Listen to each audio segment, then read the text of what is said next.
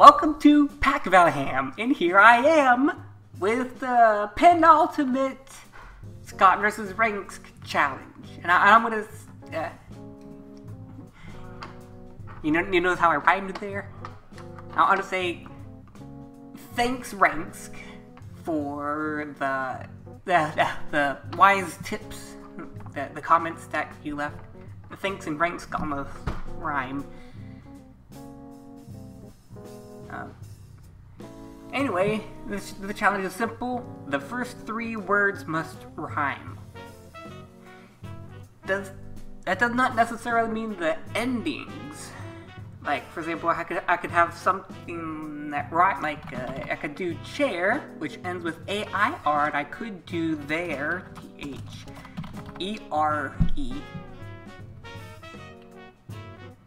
But then, what would rhyme with those two? I don't have to go with those. Blade, no.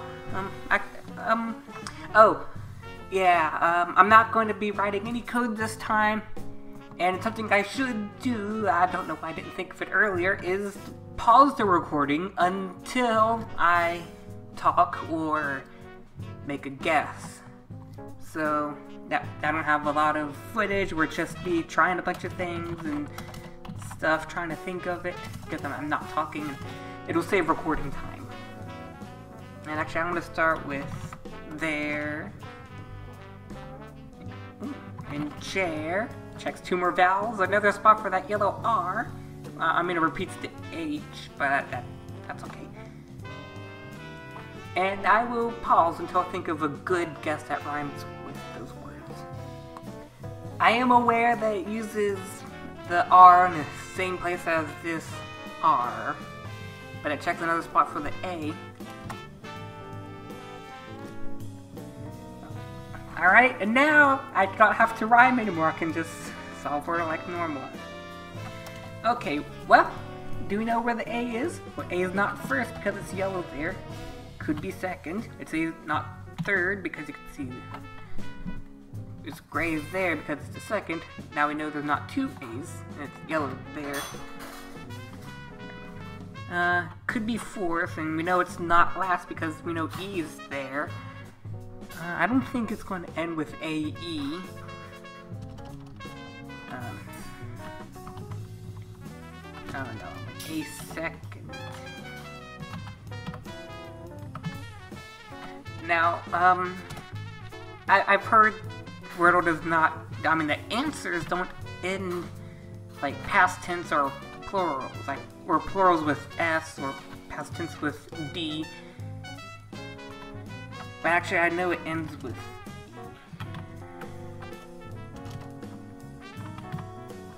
But we'll check for a D and confirm where the A is. I was lucky.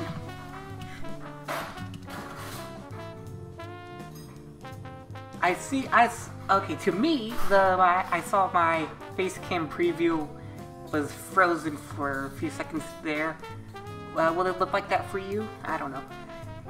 I didn't even know there was a B. And also, I didn't know where the R was, so I was lucky with that. Now I have to find what goes there.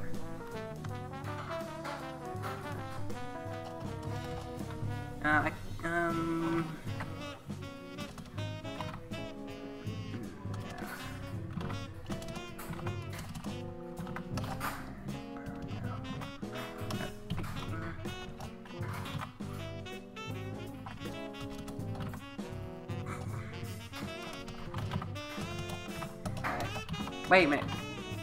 Barge. I win! This challenge is definitely easier than previous 2 days' challenges. Alright, it says 4 played 100%, 4 current streak, 4 max streak. Because I just started doing it on this computer. I don't have an account. I don't play Wordle often enough. But it's for this week. Alright. Nice quick one. I didn't have to pause as much. If only I thought that yesterday and the day before to give me more time to think.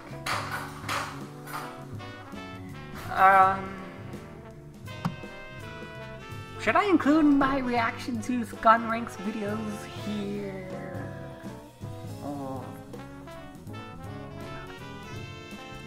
Well, no. I can't really change the preview size, and I only want to make one recording, so, I'm gonna end it.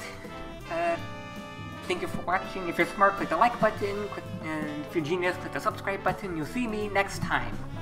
Tomorrow will be the last Scott vs. Ranks challenge, and they're not tying.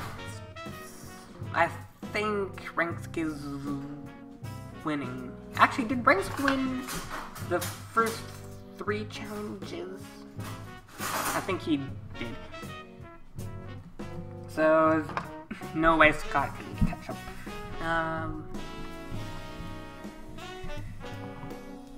Alright. I've already said my outro, I don't know why I stopped it. I don't know why I'm still talking. I do not need to fill the 15 minutes, in fact, I should make this as short as possible. Okay. I'll just say my outro again. Check out Scott and Scott's video and Rank's video and the other videos on their channels. Actually, Scott has 2 channels. Scott Stro-solves, where he plays different games, puzzles and stuff, like Ranks. But then Scott also has another channel called Here's Something Interesting, where he just shares interesting facts about a variety of subjects and topics, like what is a fruit or a vegetable? Is a tomato vegetable or fruit? And he also talked about color blindness because he's colorblind. There's another video about an interesting math problem with finding a seat on a plane. Like, the first guy doesn't know where his seat is, so he sits in a random seat, but everybody else knows where their seat is. And they go in order with their seats, and then if whatever current person you're in who has not been seated yet, if their seat is taken, they go into a random seat. If their seat is available, they take their seat. So basically, the first guy is random, and then the next guy sits in his own seat if it's available.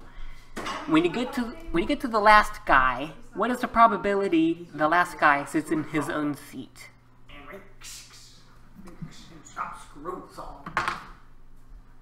You want to add any commentary? I solved it pretty quickly. Scott Scroll-saw that's how you cut your Ranks wood. Oh, you know, I noticed some similarities between the movie Despicable Me, not sponsored, and the one with Kevin Hart and Woody Harrelson. Toronto. The Man from Toronto. Yeah. Those movies are very similar because both have a main character that's the bad guy, which is Toronto and Gru. They're bad guys, but they're the main character. And they both wear black, and they're tall, and they have a big nose. I can't remember. Is Woody bald? I can't remember. Yeah, he's bald. Gru's bald too. Gru's bald. And you have to ask, or no, you have to root for the good guy, or well, the bad guy, which is actually the main character. But you have to root for him. And then the Miami guy wears orange. The man from Miami. Like Vector. Vector wears orange and white, and Miami wears orange and white. And they are the good guys, but you don't root for them. You want them to lose. And then also, Toronto and Gru, towards the end of their respective movies, they become better. They become lighthearted because of a plot device character that's put in their lives. Well, with Gru, it's the girls that change his heart into a better guy. And then it was Teddy that changed Toronto into a better guy. So, there we go. A lot of similarities. And so if you've seen both movies, which probably no one else in the universe has seen both, but if you have, then you know they're actually kind of spookily similar. Goodbye. We've also more recently watched another movie that has Woody Harrelson. Actually, 2 movies. Now You See Me, and Now You See Me 2. And my question is, who's Daniel in the at least the second movie. Who's Daniel? Is he Jesse Eisenberg? Or is he... what was the character's name? Walter? Who's played by Daniel Radcliffe. And also, Atlas and Radcliffe have same vowel sounds. Alright. Regs and Scott probably not watching this far. They're only interested in Stro-solves, which was a long time ago. And you know what was Anyway, I'm just going to say my outro. And if you're smart, click the like button. If you're genius, click the subscribe button. You'll see me next time. or Green's thumb? Yeah. Remember at one point?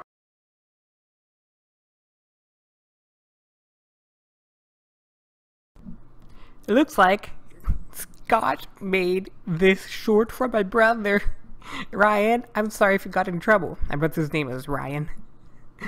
Sorry if you got in trouble. That's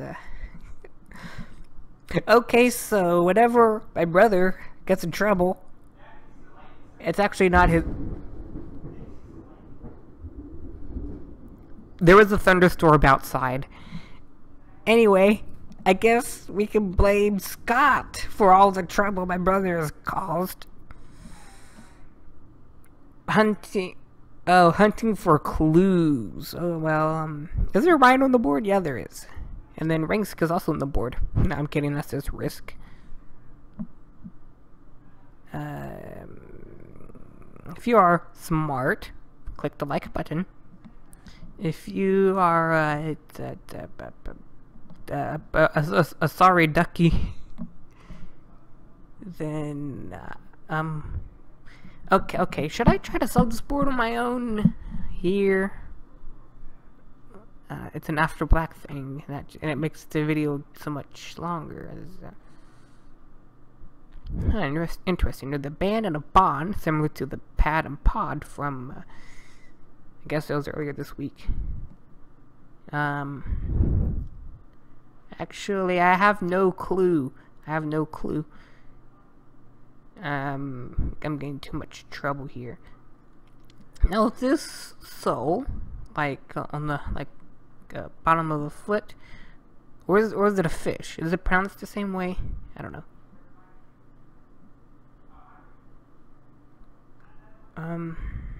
Oh, there's this sole.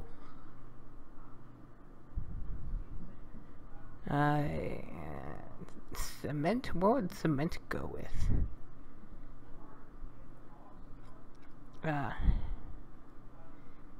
Oh, part of the foot, sole, heel.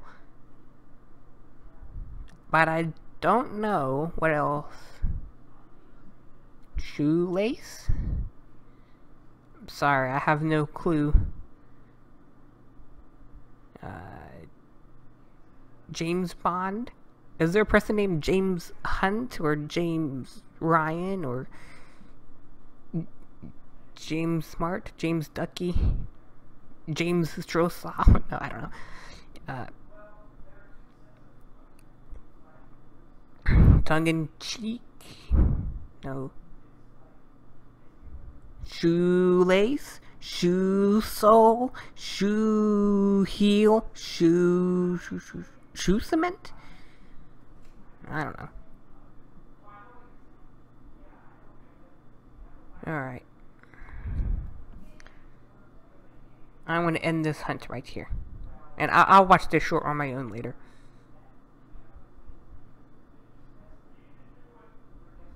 Yeah, it's still going. Alright, I'm going to stop it right now.